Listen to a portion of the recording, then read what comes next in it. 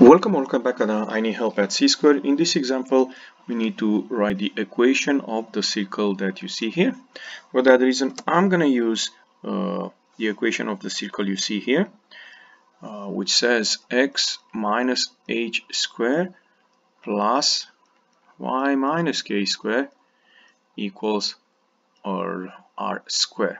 H and k are the coordinates of the center. So in our case, the center is this point A, which has the coordinates -4 and 2.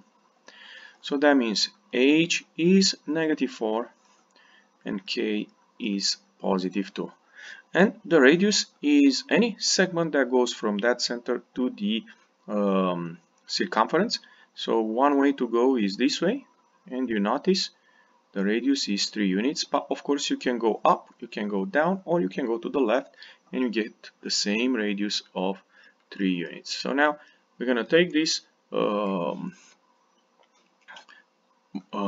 numbers and plug it in. So we're going to have x minus -4 squared plus y minus 2 squared equals radius square 3 square. So in this moment we just have to do simplification, and we're going to have x plus 4 squared plus y minus 2 squared equals 9.